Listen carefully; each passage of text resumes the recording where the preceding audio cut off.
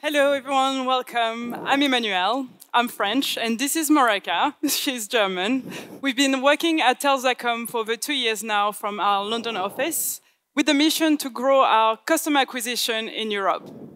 My first focus was to grow our affiliate, partnerships, and influencer channel for France, but I am now focusing on our UK partnerships in UK cross-functionally. As for Mareike, she has been leading the customer growth for affiliate, partnership, and influencer in Germany. Now, let me give you a little bit of a background on Tales.com, because I assume not everyone will have heard of it. Our mission is to change the world of pet food for good. Back in 2013, a group of dog lovers came together to bring one vet's idea to life. And together, a team of experts, including engineers, nutritionists, vets, and of course their dogs, developed a super smart way to create a unique recipe for every single dog. And we provide every dog with a bespoke feeding plan that includes a unique dry food blend, wet food treats, and other products. And we do this alongside other products like treats. I already said that. Apologies.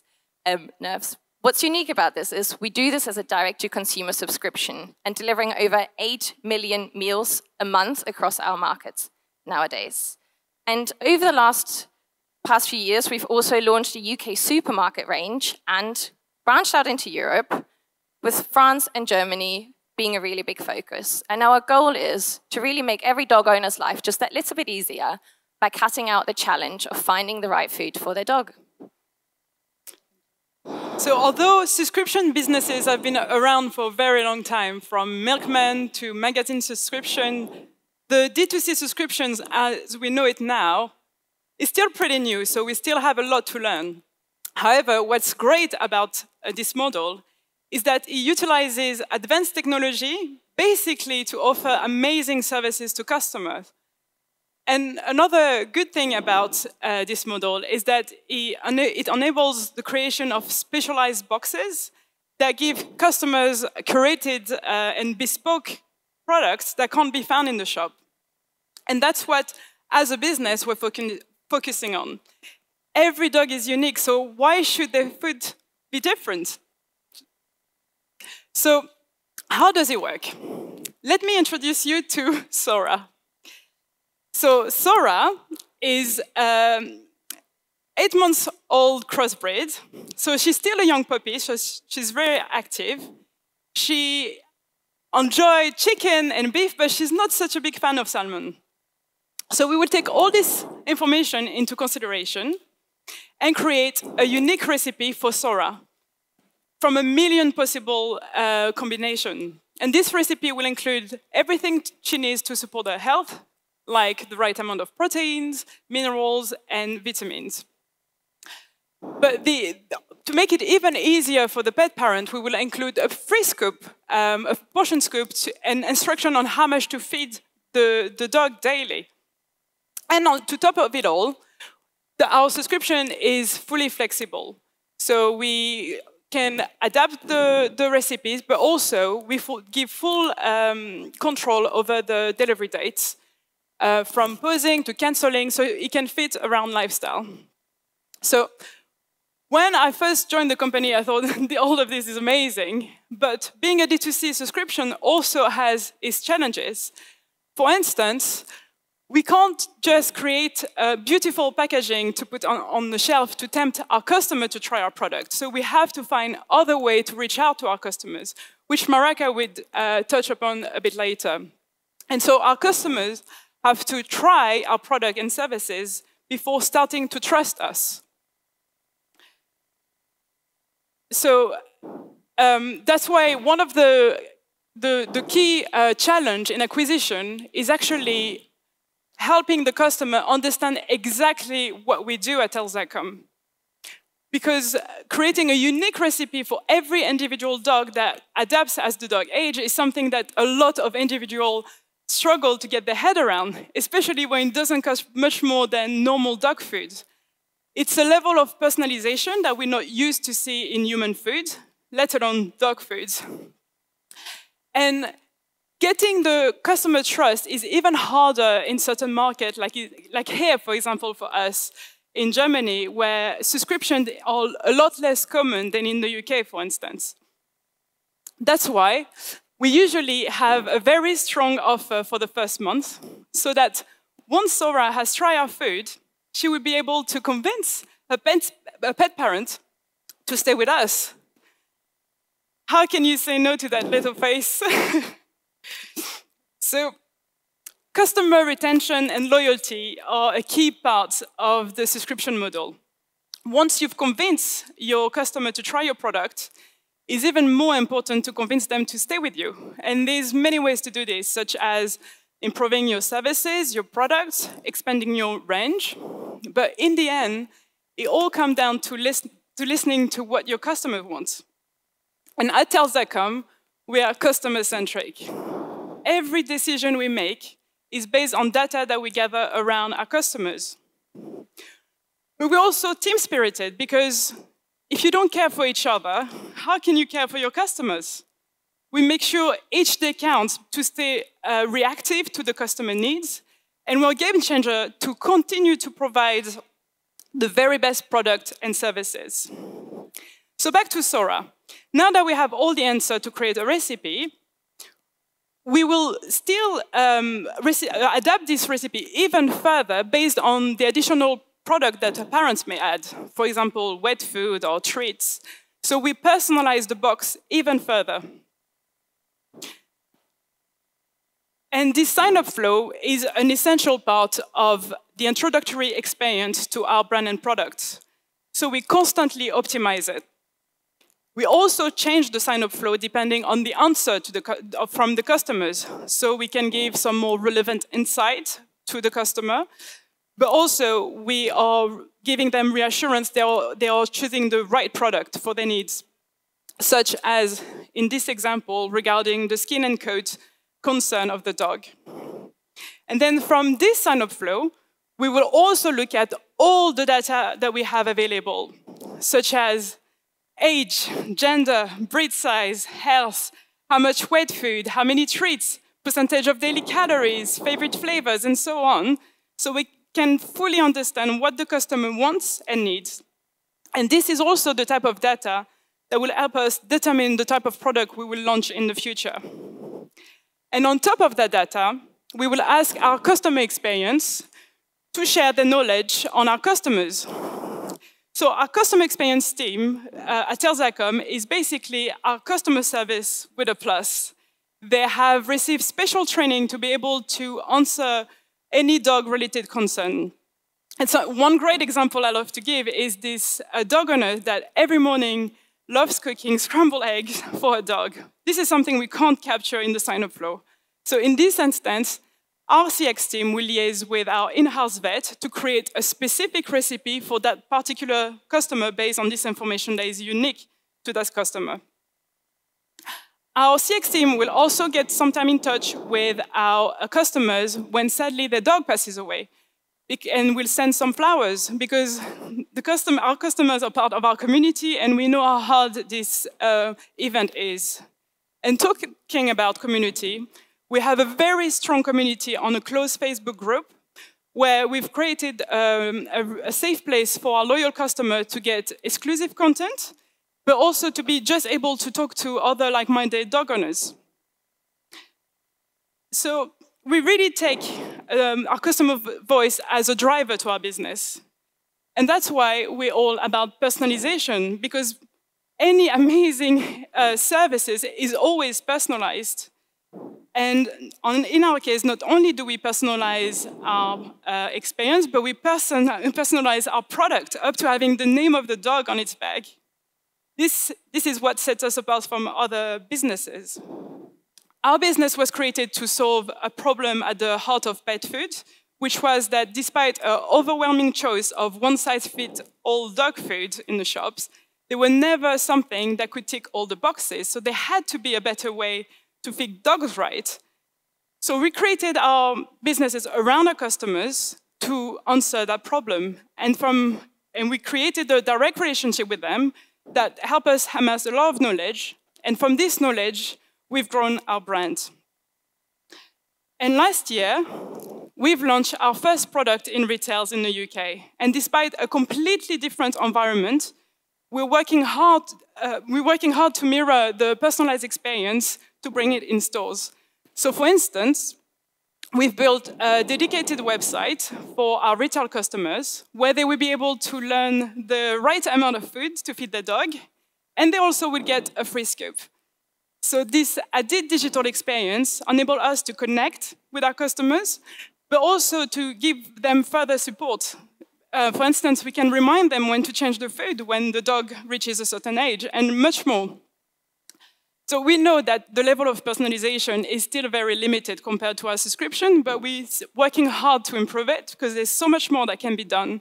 And I think this is true wherever the customer is coming from. Now, the question is, how do we actually get these customers into the door in the first place? And being in quite a unique position in the market, as Emmanuelle mentioned, there's obviously some really unique challenges that we face. One being, how do we balance a really localized approach with a cohesive brand story? Now, in the UK, for example, where we've been around for quite a few years, brand recognition is great. In France and Germany, where we've been around for 2, maybe 3 years, we need to educate our audience a lot more. So when building our campaigns, we need to adapt our messaging to match those markets, of course. And we do this by still being very cohesive and making sure that we have one overarching message that we adapt on, because in fact, our proposition and mission is the same in all markets. So we use similar creatives, but maybe we choose some different dogs. Walter the Staffy is super popular in France, whereas Ruby, the golden retriever, responds a lot better here in Germany. And a collaborative approach with our insights team, our brand research, creative team, and of course, market channel owners, make it possible to streamline this. And we're able to take any learnings and insights from that localized team into our campaigns in the future and really knowing what we have to call out. Secondly, how do we combat ad blindness and stay relevant? And I know this is something a lot of us face every day. And we believe it's really time to be bold, but also to test and test and test. For us, that means having a budget to experiment. And it means having the means to test on new channels or with new opportunities. Because that way you stay flexible. And you need to be aware of any shifts and algorithm changes on Instagram. You need to be aware of mobile first trends or of any shopping habit changes. And keeping on top of that really does just lend us that flexibility to shift. And any new opportunities that come up, we can invest in and then make sure that we keep growing and then we keep being visible. And then, how do we win trust? In the UK, we can really rely on great word of mouth benefits. And we're not quite there yet in Europe. So how can we make that happen? Because your parents probably haven't fed your child to dogtails.com. And if your dog's happy with the dog food, how do we make you change, especially to a brand that is a newcomer in the market? And the trick for us is to really hone in on the messaging. We make sure we educate, but we also make sure that we need our uniqueness stand out for ourselves. And then we have things like still buying regular kibble. That's just sad. So we do have a little bit of fun with it. So we, of course, need to take all of that into consideration when we build any branding campaigns and marketing campaigns. And for us, that means being diverse and not putting all of our eggs into a basket. We need to find the right mix of channels to both build brand awareness, of course, but also get those new customers in the door. And for us, this ended up looking like using traditional methods like TV or out of home with a strong combination of much more flexible channels, and that just together has been our best recipe for success. And especially that has just allowed us that flexibility to build on. We're able to shift really flexibly when needed. When we look at Black Friday or Christmas, when Facebook ad spend is incredibly expensive, we can use a different channel to supplement and maybe run just as efficiently as the month before, but not pay that premium price. And of course, this also allows us to reach our customers across a really, really broad mix of channels and at a variety of touch points, meaning that we can run upper funnel activity like radio podcasts, and then mix them with bottom of the funnel activities to get people in the door with ads on social media or across affiliates. And that focus on paid and earned media also allows us to really target the right audiences. And with really strong internal data insights and, of course, market research, we've really narrowed down who exactly our customer is. And that, of course, now allows us to build lookalike audiences, for example, to target, but also pick the right channels that we use and pick the right partners that we work with. And when we build campaigns, we often think digital first because we're a digital brand. This is where we truly feel the most at home. And there's so much content out there related to dogs on TikTok, on Instagram, on YouTube, on Reddit. On TikTok alone, videos like dogs have been viewed over 300 billion times. More than half of people post about their pet twice a week. 1 in 6 have a social media account for their pet. And there's, of course, everything from, cute, crazy videos, photos, to people seeking advice and asking, what's the right food for my dog? So we know our audiences are there. And we really want to explore the opportunities. And that is beyond just your standard Facebook and Instagram ads, because that's just standard marketing practice nowadays. And those newer platforms like TikTok, Reddit, even still YouTube, sometimes even Instagram, just keep developing that portfolio of new opportunities. And with our broad channel mix, we can tap into this and make sure that we experiment with these. And especially now with in-feed ads on Reddit, we've, for example, seen fantastic success. And we're just incredibly excited to see where it goes next and what else we can explore. Now, there's a few other high-growth opportunities where we can reach those audiences. And it's channels that have largely been overlooked, we believe, in the last few years. But there's an incredible amount of potential in those. First up being affiliates. And has a really bad reputation for being a cheap channel, of being really low-quality customers. It's bargain hunters. They'll come in, they'll buy once, that's it. As a subscription, that's something we, of course, are really wary of because we want people to stick around. But the affiliate industry is worth over $17 billion a year, and that is huge potential. So we've decided to invest, and with the right mix of partners, the right offer, and an eye on optimization, we have managed to grow this channel and work really well for us. We've got a dedicated team in-house and an agency for support, and we now work with a fantastic conversion rate. And it now drives over 25% of our new customer acquisition a year, which is pretty good. And partnerships, on the other hand, have a much more positive connotation. We all think about great brand collaborations. We think about really high-quality customers. It's those like-minded people to come in the door. And it used to be only a really small part of what we did. But over the last 2 years, we've now grown a cross-functional team across the business, led by Emmanuelle, as she mentioned earlier. And we've managed to grow our acquisition by over 1,000% in our core markets. Now, the key to that for us was to look beyond dog brands, the natural choice. Why not design greeting cards with a greeting card company and donate the proceeds to charity? Why not team up with another subscription brand and do insert swaps and boxes to reach those like-minded audiences? The key to us really here is that variety. And we have a decent budget in place for paid-for opportunities. So something like card-linked offers or checkout integrations on a CPA basis helped us considerably increase our goals here.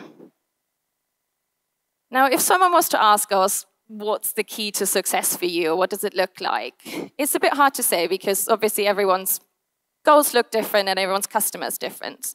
But there are a few learnings that we found have really helped us along the way and will continue helping us. Firstly, don't be afraid to test.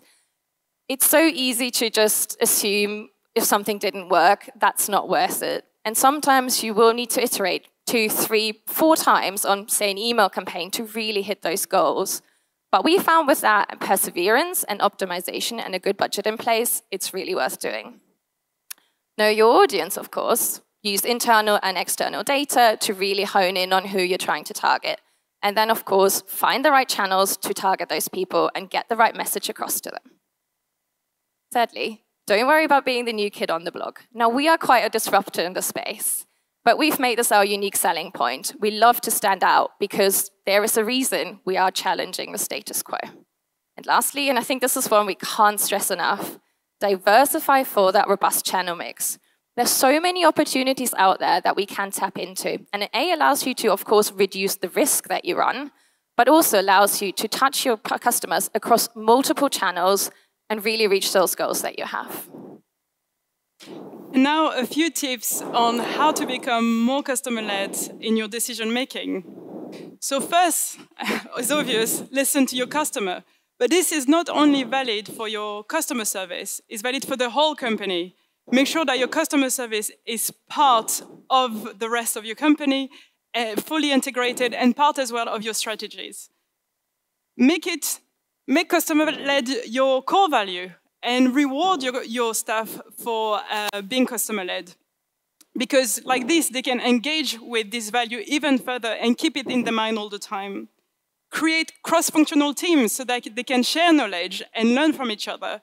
I mean, this is very important to keep customer experience continuity and to stay reactive as a business. Be flexible. So allow flexibility for your customers, to fit whatever you're offering around so it can fit around their lifestyle. Use data. I mean, everything you do to add value to the customer is based on data. The personalized experience, the added incentives, the great service, the great product, the great prices, the power of true real-time customer understanding. And finally, as Mareike mentioned, test and learn. I mean, for us, we try never to assume we know what our customer most value or need. Instead, we will always test and learn. So I'm going to leave you with that quote, which is, instead of focusing on the competition, focus on the customer. Thank you. Hi. Oh, Hi. That's very loud, sorry. I'm from a very different industry, fashion. And one of the things that we struggle a lot is really trying to have personalization at a scale. And as far as I understand, well, I have a dog that eats tail.com.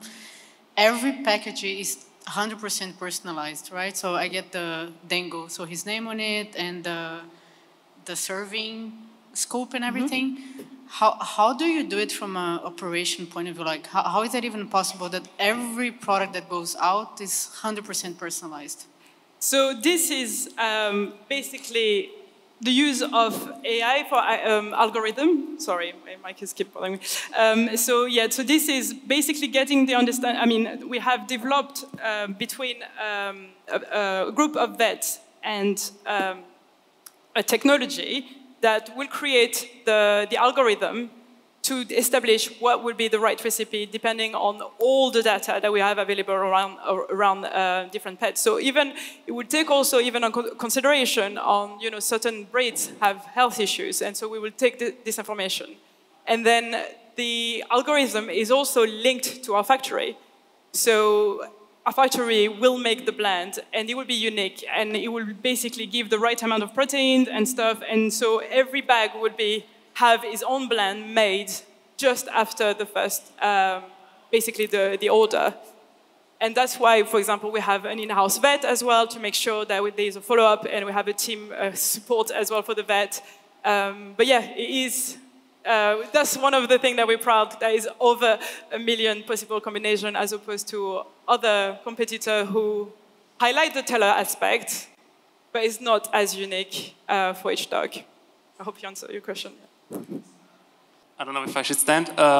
Can you share with us which channel has the best LTV for you, maybe? And if you have like some threshold after which you know that the customer will stay for a long time, so maybe it's like three months, and then you know that, yeah. So that's basically the question. Thank you. Yeah, I can take this one. So it's quite a really good question, actually, because I think it depends a little bit on the market. So we know partnerships, for example, is a really high-value channel for us. And then PR-related activities often have a similar reach. Refer a friend is really big for us, where the lifetime value is great. In terms of the benchmarking, I think that might be something we can chat a little bit about after, because we would have to go in quite a bit of detail. But I think essentially, once you're past the 3 months, the first 3 months of the trial, that's when we really see a really long lifetime. And we have people that have been with us for 5 years, 1 year, so that's not uncommon for us to see. And also to add on this, I think the same way that Mareike was saying about broad your marketing, this is valid as well for the LTV, because you will have channels that will have a very strong LTV, like refer friends. But how many referrals are you going to get if you don't get customers? So you need to have other channels to bring the customer in.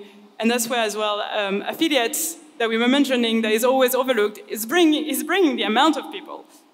So you can't really have a look at just the channel and its KPI. You have to have an overall look as well. Just testing, yeah.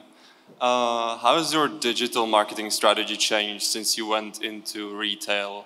Like, are you now driving Facebook ads to store locators, or are you doing something to drive velocity in retail? So for us, because we've got a really strong retail partner in the UK, Sainsbury's, I don't know if you heard, it's kind of similar to Rewe, we get that visibility because we are in hundreds of stores. The idea is still to be a subscription first and foremost. That's our core. So we don't actually advertise the shop or the supermarket range that much. We just take that organic, hey, you can get this in the supermarket, but ideally, the level of personalization that we can offer with a subscription is just not the same that we get in the supermarket. So we see it as essentially another niche. We just know some people would like to shop in the supermarket, so we can provide that. But the core of the business will just remain as a subscription, and that we then also don't really adapt or cannibalize that traffic that might come through social. And I think all the marketing that we're doing for our subscription will have a positive impact as well for our retail, because they will just recognize the brand. Yeah. And similarly, we're doing TV ads, so people, will see the brand this way as well. Thank you. One question. When you began, how could you bring on the capital for a subscription system? Was it a kind of drop-shipping system in the beginning, or have you bought the dog food, mixed it by yourself, and put it into boxes? Because I know that capital in the beginning is a big topic, Yeah.